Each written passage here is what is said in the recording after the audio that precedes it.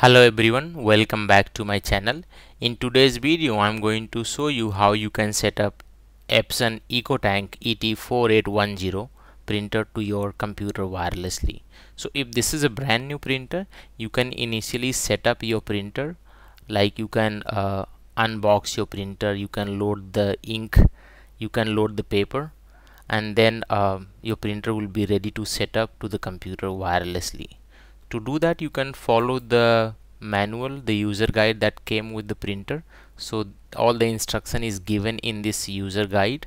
You can follow it, and I will provide you the link in case if you do not have it. I'll provide you the link of this user guide in the video description. And once you have initially set up your printer and now printer is ready to be set up on the computer wirelessly, you can visit the website epson.com to download the software that you need in the computer. To download the software, you can visit epson.com and this page will come up. You have to select your country. I'm going to select United States, and then I will click on the support tab at the top right corner, and then I will have to click on printer. Once I'll click on the printer, a search box will appear. That's where I need to enter the printer name, which is ET4810, and I will get the link of the printer in the list, and I'll click on that, and that's where I'll get the link to download the software in the computer. So I will have to choose the operating system.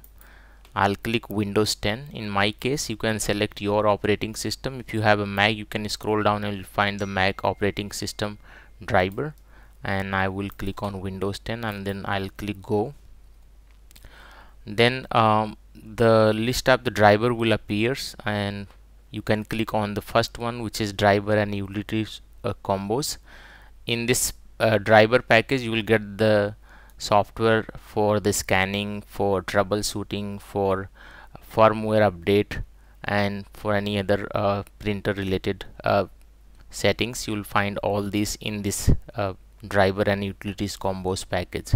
So you need to download it. Once you click download, it will start downloading at the top right corner in the Google Chrome browser.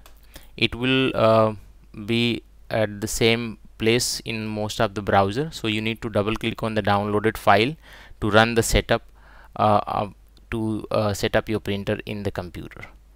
So if you have any problem setting up this printer in the computer, you can follow the link in the description. I'll provide you the complete user guide link in the description, or you can also type your queries, or if you have any question, if you have any problem, write it in the comment box below and I will reply it. Thank you so much for watching. You have a nice day.